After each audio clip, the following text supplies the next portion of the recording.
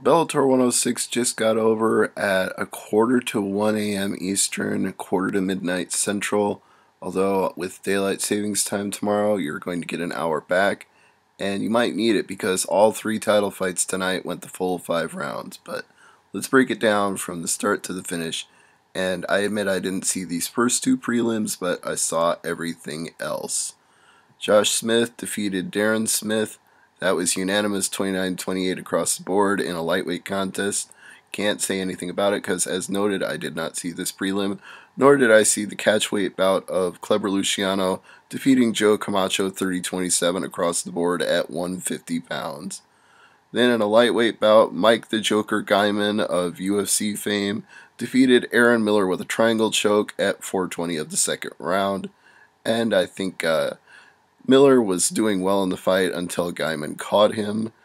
Both guys were looking to prove something here, and Miller was on a 3-fight win streak, but it didn't work out in his favor. Halsey wasted no time. Brandon Halsey, that is. He defeated Hector Ramirez at 52 seconds of the first round, just took him down and punched the crap out of him until the ref stopped the fight. And that was the most dominant performance of the entire night. There was one other first-round finish, but it wasn't nearly that devastating. Cristiano Souza defeated Alejandro Garcia with a rear naked choke pretty late in the third round, 3:06 in. Souza was the better guy here for the most part. He was given a tough test by Garcia at times, but you could see why the former contender on Bellator Fight Master was considered a top prospect on that show. It didn't pan out there, but he was able to assert his dominance. You might have worried that he would gas out with his musculature, but no, it didn't happen. He maintained here and was able to get the win. Then on our main card for Spike TV 25 minutes later, we had Mike Rickman knocking out, or TKO I suppose technically, Akop Stepanian. Either way, Stepanian was done at 4:05 of the first round. It was a very interesting sequence of events because Stepanian stunned Rickman with a shot, and Rickman just kind of looked at him and said, "Okay, you hit me, I'll hit you harder," and blasted him and went for the double hammer fists on the ground, and Herb Dean stepped in and said, "No, that's enough." It was a good fight. Joe Diesel Riggs was able to outlast and out-wrestle Mike Bronzoulis for 30-27 across the board. Bronzoulis really needed to keep it standing and try to exchange because he had nothing for takedown defense, and Riggs kept going for rear naked chokes and triangle chokes. And, well, people were complaining that he looked sloppy on Twitter. I know I saw that from Josh Gross of ESPN. Well, if he's sloppy, what does that say for Bronzoulis then? Because Bronzoulis couldn't do anything to stop takedowns, so you can call it sloppy if you want, but Joe Riggs was still the crafty veteran here and dominated him. And now the first of our 3 title fights of the evening.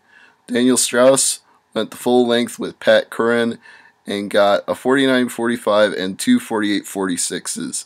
And if you're wondering how that happened, Strauss got a deduction, or I should say, Curran got a deduction for an illegal knee to the grounded opponent. He didn't have his hand down, but he was in a grounded stance anyway, and Curran threw the knee and immediately knew it was wrong and was apologizing, but he still got the point deducted, so he lost that round 10-8. And then Strauss just kind of took over in the 4th and 5th round anyway, so it ended up being academic whether he lost that round by a big margin or not, because he lost the fight as a whole. Manuel Newton and Mo Lawal had a fight that went to the decision 49-46 across the board, and the hardcore kid picked it up. Lawal was trying and failing to get a lot of takedowns. Newton was throwing a lot of strikes. Some hit, some didn't, but on the balance, he landed more of them. And by the 4th round, Mo was looking like he was out of options, and Newton was able to just strike with him at will.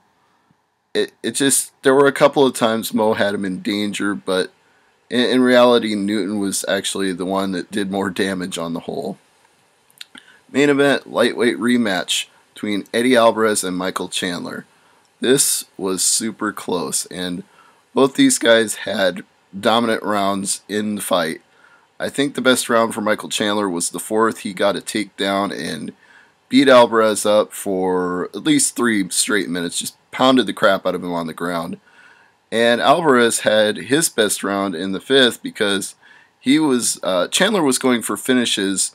He kept trying to find that rear naked choke and get a repeat of the first fight, but it was actually Alvarez going for the submissions in the 5th and doing the most damage striking. So at the end of that 5th round, depending on how you saw the first 3, you knew that R4 was Chandler, R5 was Alvarez, and the rest was up in the air. So it turned out to be a split decision, 48-47 times 2, for your new champion, Eddie Alvarez, gaining back his Bellator lightweight title. So that was 3 new titles in one night, because Curran lost to Strauss to crown a new featherweight champion. Emmanuel Newton beat King Mo to crown an interim light heavyweight champion, which means Newton has to face Attila Vey again now. And Eddie Alvarez defeated Chandler to give him his first loss and gain back the title. That's Bellator 106. I'm Stevie J.